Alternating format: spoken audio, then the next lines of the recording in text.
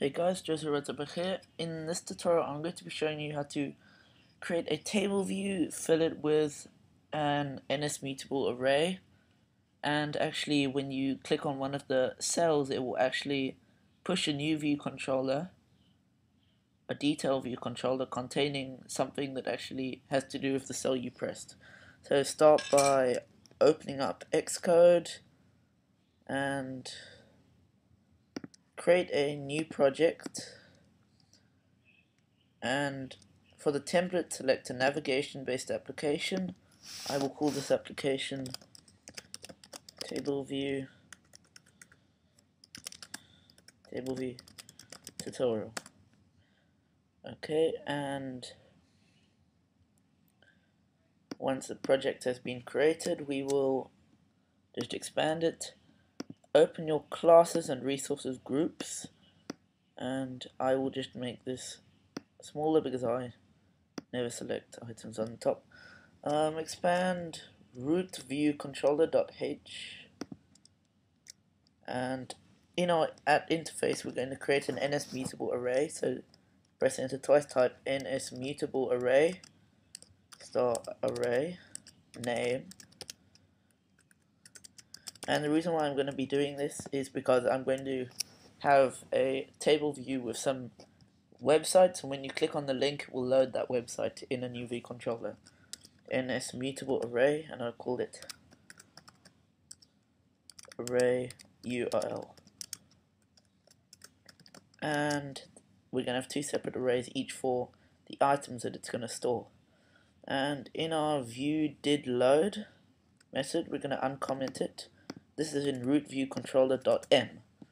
Press enter twice, array name equals open bracket twice NS mutable array alloc close bracket init with objects, then at quote, I'll just type apple close quote semicolon at quotes Google close bracket semicolon at quotes devjo close bracket semicolon space nil. And what the nil will do is tell it that that's all, there's nothing else.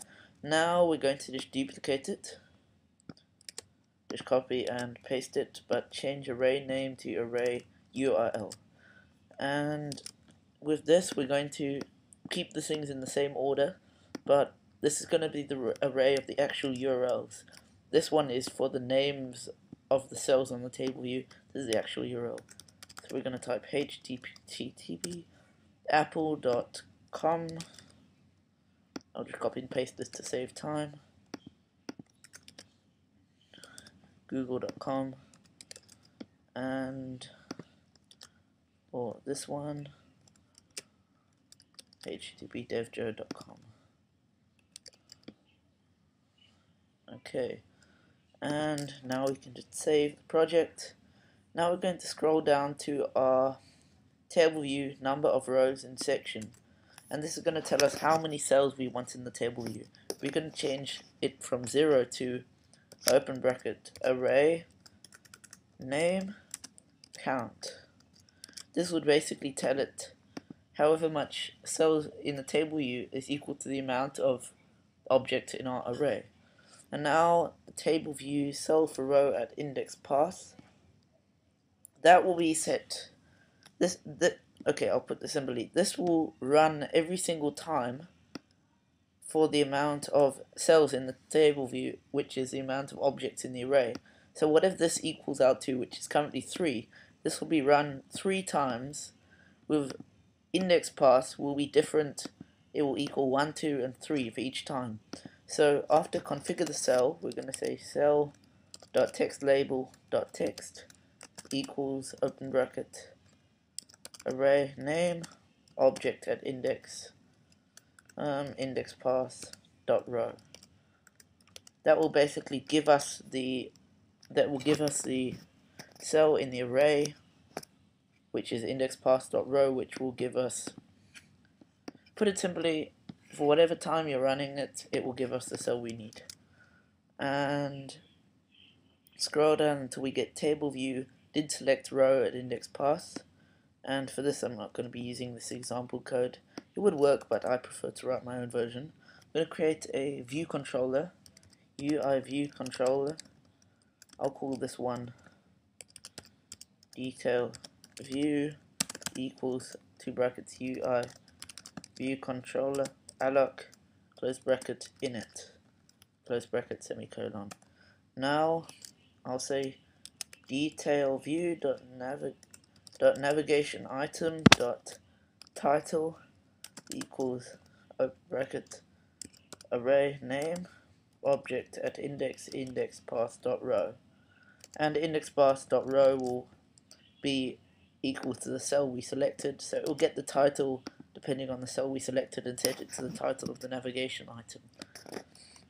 Now we're going to create a UI web view.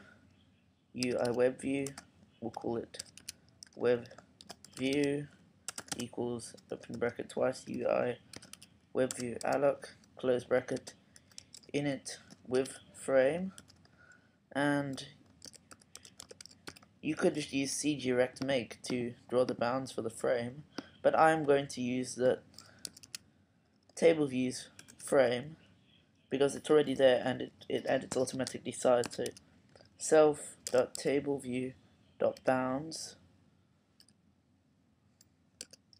and close bracket semicolon, then webview.scale pages to fit is yes. This will just help out on the table view to make it scale right. Then open bracket web view load request open bracket NSURL request of URL open bracket NSURL URL with string open bracket array URL object at index path dot row close bracket semicolon. Right, and close bracket one more time. Okay, and what this will do, it will tell the UI web view to load the URL, which will be object and index. Instead of giving us the name, it will give us the URL. The web view will load that URL. Now I'm going to add the web view to the detail view.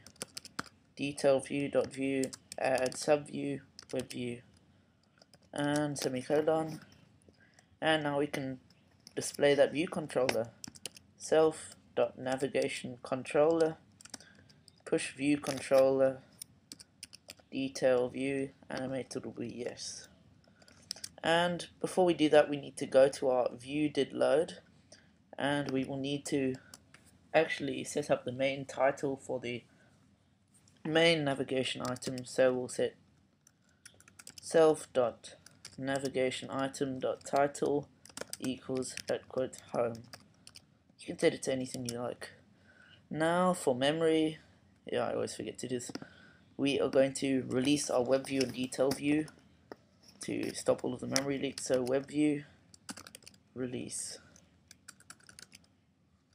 and then detail view release, and also at our dialog we're going to release the arrays, which was array name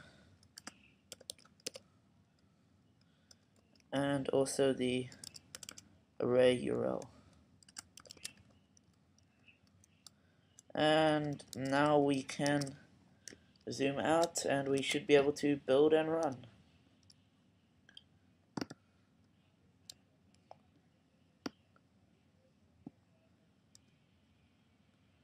Okay, our table view is loaded with home as the main navigation item title.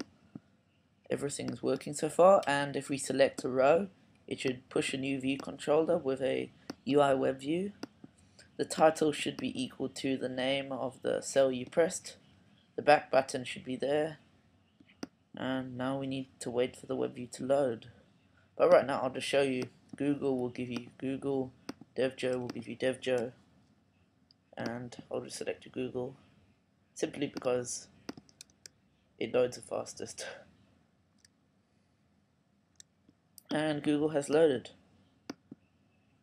So basically Let's load my blog. You should read my blog, it's pretty cool.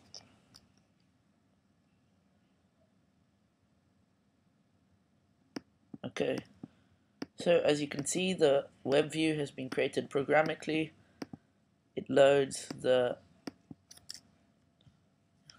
URL from the table view cell we selected. There are also some other table view options we can configure. Close that and open up root view controller.xib. That's our interface builder file. Interface builder should just launch up. Close, and in our table view should pop up. Just select it, select the table view, and in our table view connections window we can set the style of the table view. So I'll change it to grouped single line. You can see it looks a bit different now. So I will save that. I saved that interface builder file and reloaded it into simulator. Looks a bit different now, and it still acts exactly the same. So if you enjoyed this tutorial, or if you need any help with table views whatsoever, you can contact me on Twitter at Joe Rotenbach. It will be in the description. Source code will be in the description. And please don't forget to rate, comment, and subscribe, and view my blog at www.devjoe.com. I'm out.